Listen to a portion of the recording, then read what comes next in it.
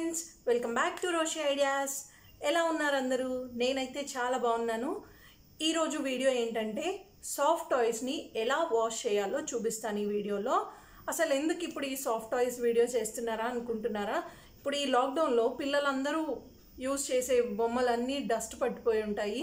So మనం plastic toys అంటే డైరెక్ట్గా మనం వాష్ చేసేసుకోవచ్చు, బకెట్లో వేసేసుకొని అలా వాష్ చేసేసుకోవచ్చు. బట్ ఈ సాఫ్ట్ టాయ్స్ ఏంటంటే మనం కొంచెం ఆ పేరులోనే సాఫ్ట్ టాయ్స్ అని ఉంది, వాటిని కూడా కొంచెం సాఫ్ట్గానే వాష్ చేయాలి. అది ఎలానో నేను ఇప్పుడు మీకు చెప్పేస్తాను. అది చూసే ముందు మీరు కనుక నా ఛానల్ని ఫస్ట్ టైం చూడటం అయితే please subscribe to my channel.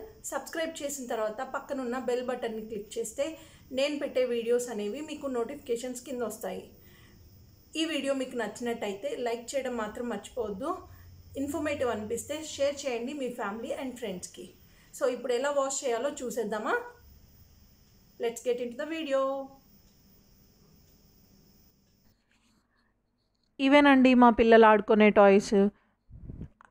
ఈ టాయ్స్ అంతు చూస్తున్నారండి ఈ లాక్డౌన్లో, ఎందుకంటే వాళ్ళకి ఇంకా బయటికి వెళ్ళడానికి కూడా లేదు. ఇంట్లో ఉన్న బొమ్మలతోనే ఆడుకోవాలి, లేకపోతే కాసేపు పేపర్స్, కాసేపు బుక్స్, కాసేపు గోడలు, ఇంకా ఆడుకునేది ఏది వదిలిపెట్టే పని లేదు. ప్రతి దాన్ని ఆడుకోవడమే, ఆఖరికి మాతో కూడా. ఇప్పుడు ఈ టాయ్స్ చూడండి ఎంత పాడైపోయాయో, అంటే మురికి పట్టిపోయాయి. వీళ్ళు రోజు కింద పడేయటం, వాటిని ఎక్కడో చోట పడేసి వాటిని తొక్కడం ఇవన్నీ చేస్తుండేసరికి అవన్నీ బ్లాక్గా అయిపోయి చాలా మరకలు పడిపోయాయి మొత్తం ఈ టాయ్స్ అంతా. సో వీటిని ఈజీగా ఎలా వాష్ చేసుకోవాలో నేను ఇప్పుడు మీకు చూపిస్తాను. ఎందుకంటే ఇవి వాష్ చేసుకోకపోతే ఏంటంటే మళ్ళీ మన పిల్లలే ఇన్ఫెక్ట్ అయిపోతారు. సో అందుకని వీటిని మనం ఫ్రీక్వెంట్గా వాష్ చేసుకుంటూ ఉండాలి. వీటిని మనం ఇంకా వీళ్ళు బాగా యూజ్ చేస్తున్నారు అనుకుంటే వీక్లీ వన్స్ వాష్ చేసుకున్నా పర్లేదండి. మినిమం 15 డేస్కి ఒకసారి అయితే వాష్ చేసుకోవాలి పిల్లలు రెగ్యులర్గా యూజ్ చేస్తున్నట్టయితే. సో నేను ఇప్పుడు వాషింగ్ మిషన్లో ఈజీగా ఎలా యూజ్ చేసుకోవాలో చూపిస్తాను. సో వాషింగ్ మిషన్లో నేను క్విక్ మోడ్లో పెట్టుకున్నాను. క్విక్ మోడ్లో పెట్టుకున్న తర్వాత మనం సర్ఫ్ వేయకూడదండి. సర్ఫ్ వేయకుండా మనకి సేఫ్ వాష్ కానీ, జెంటిల్ కానీ, లేకపోతే కంఫర్ట్ కానీ ఇలాంటివి యూజ్ చేయండి. ఎందుకంటే మనకి సర్ఫ్ అనేది మెల్ట్ అవ్వదు. మనం చాలా తక్కువ టైం యూజ్ చేస్తాము వీటిని వాష్ చేయడానికి.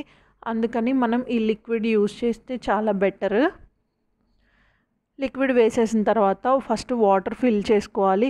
మినిమం 10 to 20 minutes సరిపోతుందండి వీటిని వాష్ చేయడానికి.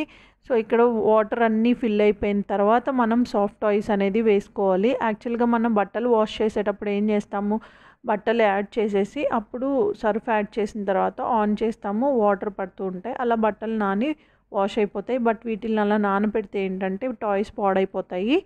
సో స్టార్ట్ చేసేస్తే మనకి కంప్లీట్ అయిపోతుంది. సో ఇది ఫుల్ డ్రయర్ కాబట్టి మొత్తం డ్రై అయిపోతాయి. మనం కావాలి అంటే ఒక 5 minutes ముందే మనం ఒకసారి డోర్ ఓపెన్ చేసి డెటాల్ కూడా యాడ్ చేసుకోవచ్చు. చూడండి అయిపోయింది, క్లీన్ అయిపోయాయి. ఇందాక మరకలు ఉన్నాయి కదా, దీనికి మొత్తం పోయాయండి. నేను అసలు బ్రష్ కూడా యూజ్ చేయలేదు, జస్ట్ అలా వాషింగ్ మిషన్లో వేసాను అంతే. మీ దగ్గర ఒకవేళ ఇంకా కొంచెం ఏమన్నా వర్క్ ఉన్న టాయ్స్ ఏమన్నా ఉంటే వాటిని దిండు కవర్లో వేసి ఇలా వాషింగ్ మిషన్లో వేసేయండి, అవి కూడా క్లీన్ అయిపోతాయి. చూడండి దీనికి ఇందాక మరకలు అవన్నీ ఉన్నాయి, అవన్నీ పోయాయి, చాలా నీట్గా వచ్చేస్తాయి. ఈజీగా కంప్లీట్ అయిపోతుంది మనకి ఈ ప్రాసెస్ అంతా. ఇలా క్లిప్స్ పెట్టుకొని ఎండలో పెట్టేశాను. పిల్లలు ఆడుకోవడానికి రెడీ అయిపోయాయి టాయ్స్ ఇంకా. సో మీరు కూడా ట్రై చేసి చూడండి, ఎలా వచ్చిందో నాకు కామెంట్ సెక్షన్లో పెట్టండి. ఇది మాత్రం చాలా సింపుల్ ప్రాసెస్ అండి, ఈజీగా అయిపోతుంది.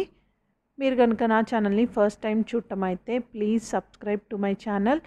ఈ వీడియో మీకు నచ్చినట్టయితే లైక్ చేయండి, షేర్ చేయండి మీ ఫ్యామిలీ అండ్ ఫ్రెండ్స్కి. Thank you for watching my video.